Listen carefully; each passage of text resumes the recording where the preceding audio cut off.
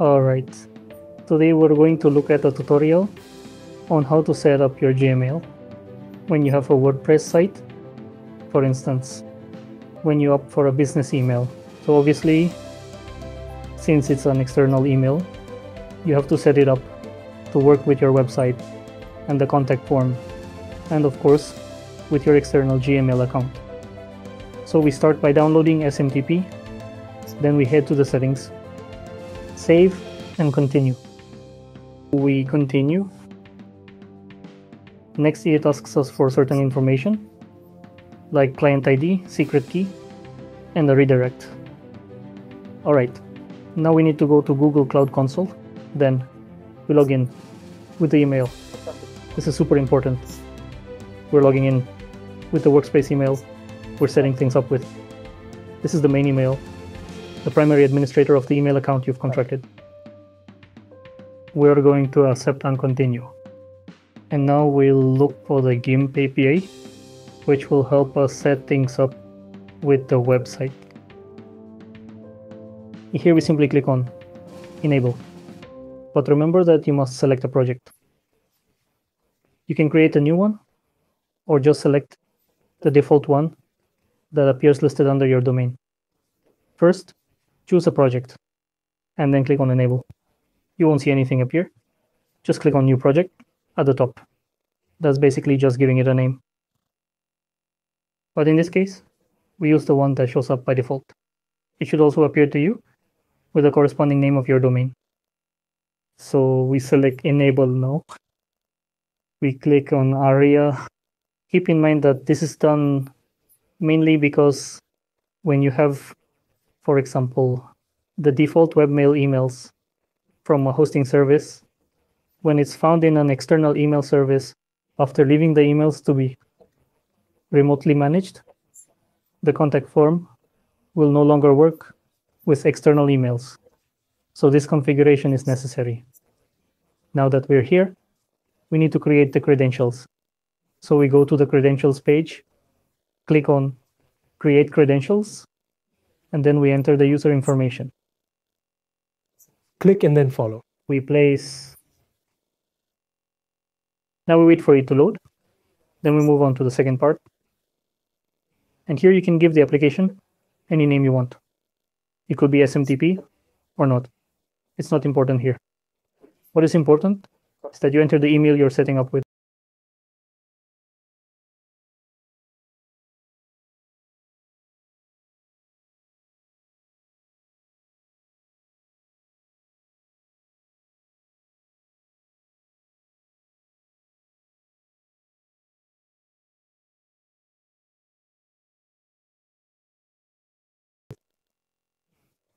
Here, for the developer contact, you can use any email, even a personal one.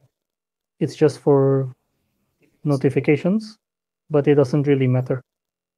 Next, we simply press Save and Continue. In part 3, we don't have any specific restrictions.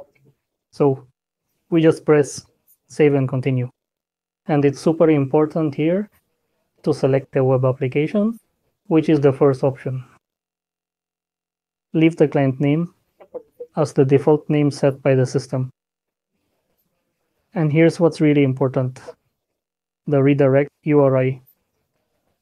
You insert it on the WordPress configuration page where we just reviewed the SMTP settings.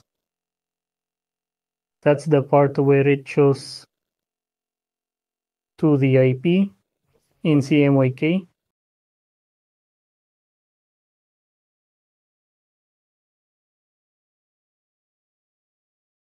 We copy the redirect that appears, and then we add the URL. Pay close attention to authorize redirections and create. There, we paste the address we just copied. There are still a few more steps, but it's almost ready. So there, we put done. We're almost there. Just a couple more settings, and we'll be able to leave everything configured and connected to our WordPress site with the contact form. Let's go to the consent screen.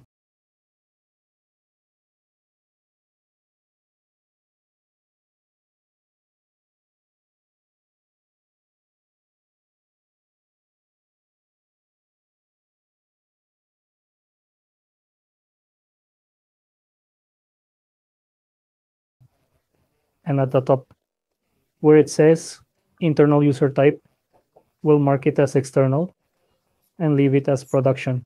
This way we tell it that it's now enabled to start changing the data.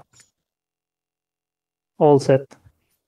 And now we need to get the credential details, which we need to transfer. That's the last thing we have to do. Request the system on the WordPress site in the SMTP. And over here, I'm going to leave these details visible because I'm going to erase this setup later on. So I want to make it very clear which pieces of information you should copy so you can follow along. So we copy the client ID and paste it right there.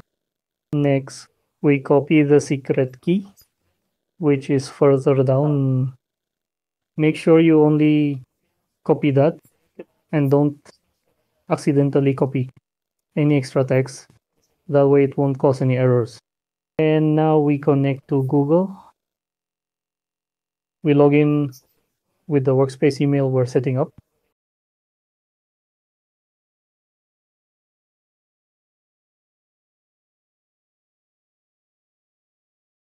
It's very important not to use a different email than the one we are configuring.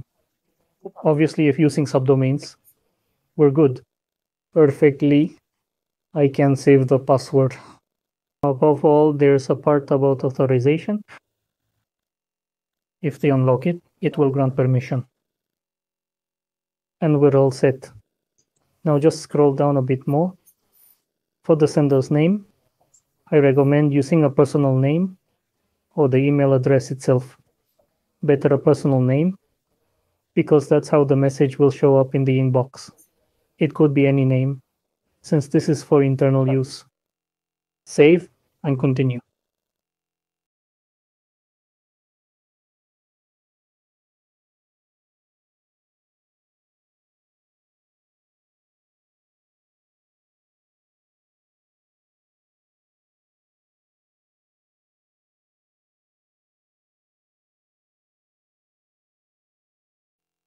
Scroll down and click on Save and Continue.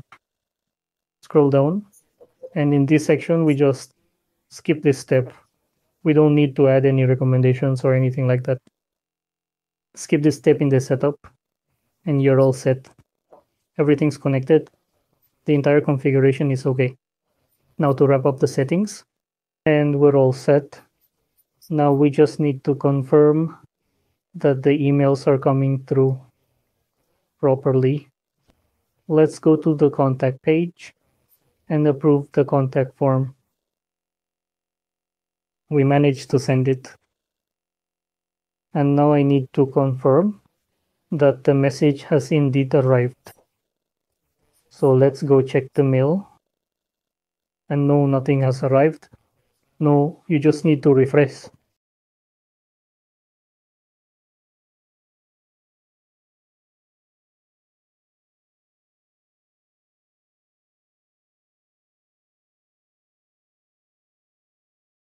And there's the message. So it's working. No issues. It's okay. And now you can use your external email with the contact form without any issues. I hope this tutorial was helpful. If you have any questions, feel free to leave them in the comments. If you found the video useful, please give it a like or subscribe to the channel. Thank you very much.